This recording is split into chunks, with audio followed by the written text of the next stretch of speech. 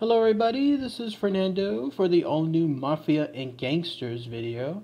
Alright, let's go ahead and let's do another entry here, a new one that I haven't done in fact for a good while. It's been about a couple of months, since about January or February of this year, since I last touched this series. The reason why I stopped doing these was because it seemed like YouTube kind of decided, you know what, we're going to go ahead and demonetize all of the videos associated with this stuff.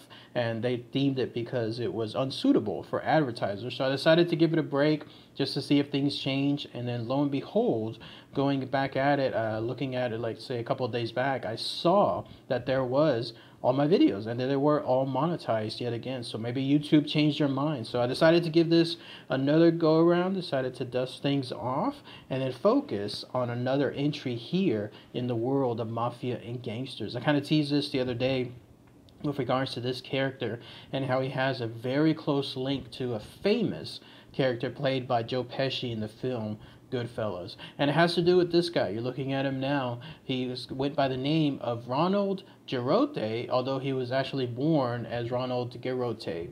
So let's go ahead and let's talk about all the information associated with this relatively obscure mafioso guy, but at the same time, once you see the big picture, you'll realize just how big he was involved with Joe Pesci's character. So who was this Ronald Jerothe? Well, he was someone that was born back in 1947, May 24th to be exact. Very little, though, is known about his earlier childhood. It seems like it's just obscure, just practically gone. So whatever was the case, somewhere along the way, he decided to be in the world of mafia, probably as a young teen, much like the movie Goodfellas and other shows and movies tend to showcase how these guys always get in at a young age. And from then on, he was just a lifelong mafioso guy. In fact, he operated out of a crew known as the Bergen Crew, and that crew in turn operated out of a place called the Bergen Hunt and Fish Club there in Ozone Park, Queens. In fact, you're looking at an older picture of it here. You'll notice right away who the famous person is in front of that location. It's, of course, John Gotti himself. This was his club. This was his location. So this guy was clearly operating within within the vicinity of that famous mafia guy, in this case, John Gotti. And then you're looking at a picture right now of that location as it looks today. Obviously, it's a completely different business. Give it a couple of decades, and everything that was tied on as far as all the other illegal transactions, all that is gone. Instead, now it's just a legitimate business. So kind of neat. You can kind of probably walk there to this day, walk outside, probably go inside, and realize that you'll be part of or watching or witnessing history, very, very important history in the world of the mafia. I told about doing that, in fact, when I was in New York last year, about finding a map, trying to find all these locations that were involved in the world of the mafia, but there was just not enough time. So maybe next time, whenever I go back to New York, if I ever go back, then I'll try to do something along those lines. Those of you that are in that location, anywhere that the mafia operated out whenever they had their heyday, you're lucky, because you'll be able to go see all these places in person.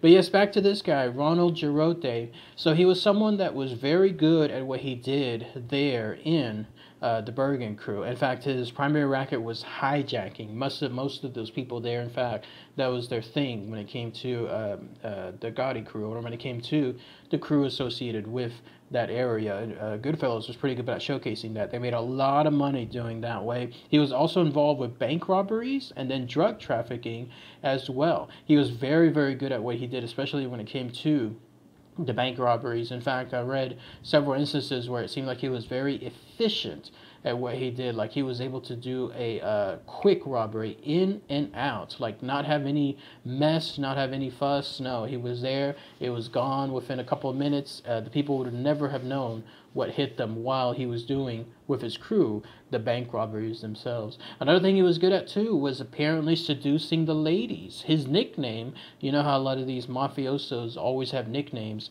Well, this guy, Ronald's nickname was Foxy, because of the way that he was able to seduce, be a womanizer with so many women. But there he was performing all these hijackings. He always kept a small snub-nosed pistol. That seemed to be his main thing, and he did it almost like a policeman, always taping it to his leg.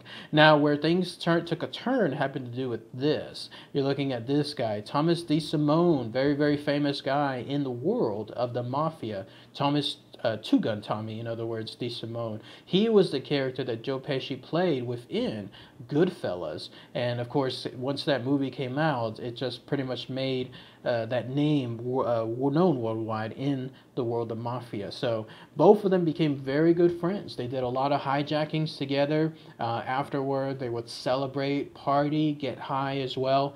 So close was their friendship that they would actually do a lot of streaking together. Apparently during that time period, it was a craze. It was something where people would go get naked and then run across the streets as high as they could.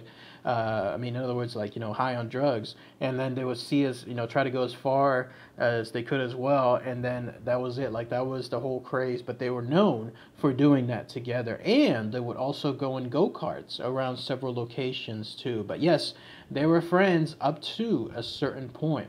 So Thomas Simone, or Tommy, in this case, I'm sorry, Two Gun Tommy, he was also a womanizer. He was also someone who loves seducing the ladies. He came across Ronald Jerothe's sister, and they both began dating. Everything was fine, but only up to a certain point. Eventually, both of them broke up. It seemed like, though, it was the sister that decided to break up with Tommy. Like, in the world of mafia, and everyone that knows this guy, Thomas Simone, he was a hothead. Like, clearly, in the movie Goodfellas, they perfectly portrayed him in terms of his craziness. Like, he was someone that could turn on an instant with regards to his anger, and he was someone that was brutal when it came to making sure that he could do, like, damage to someone that he felt hurt him. So such was the case here. When Jerothe's sister decided to break up with him, then after that happened, there was a big assault that occurred between Tommy and the sister. I mean, it was pretty bad. I didn't know the full details on it, but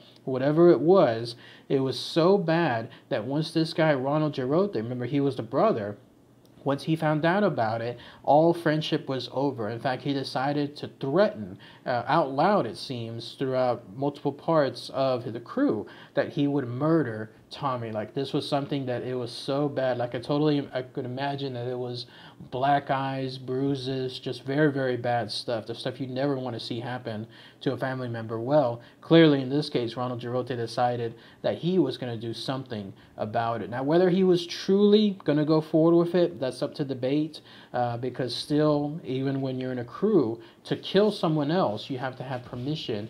And in this case, he was openly threatening Tommy Simone, but Tommy decided to go ahead and do something about it himself. In fact, once he heard about the threat, he decided to go visit Ronald, and it seemed like knocking on the door, he probably looked through the keyholes, saw who it was, and then realized, it's Tommy. Maybe they'll settle this once and for all. He opened the door, and then as soon as he did so, Tommy punched him as hard as he could. Like, he punched him right between the eyes. This clearly caught this guy, Ronald Jerothe, back by surprise, but by then it was too little too late. Tommy, in this case, Two Gun Tommy, the reason he was called that was because he always carried guns with him. He, in turn, took out a .38 pistol, and then in that brief moment, while this other guy, Ronald Jerothe, was reeling backwards, he took out the gun and then shot him 3 times, twice in the head, in fact, just instant death at that point. So such was the life of this guy, Ronald Jerothe, pretty much being a lifelong crew member of the Bergen crew, doing pretty good when it came to that because of the success that he had as a hijacker, bank robbery, all that stuff, and then running into and becoming friends with Tommy Simone. All of that led to that one point where he assaulted his sister, and then because of the verbal threat that Tommy heard, and because he was not going to stand for it, then he decided to take it out on this guy. Remember, there's that famous scene in Goodfellas where that other guy, Spider, just basically insulted him to his face in front of the other crew. And what did he do? What did Tommy do? He decided to shoot him right then and there. Such was the case with this guy, Ronald Jerothe. But if there's any consolation, is this fact, this murder, along with Billy Batts's infamous murder from the Goodfellas movie, those two items, because they were both not sanctioned at all by any crew members, they were all considered basically like without permission, then that's what ended the life of Tommy DeSimone, because as the movie shows, he eventually was lured into someplace else with the pretense of becoming a made man, but by then he was shot and then he disappeared outright. So with regards to that, it's crazy, like how he thought he would get away with it, but eventually it just led to his own demise. But that's it. That's pretty much all the information associated with this guy, Ronald Jerothe. So what do you guys think? I mentioned earlier he was going to have a direct link to Joe Pesci's famous character from Goodfellas, Tommy DeSimone, and sure enough, he absolutely did.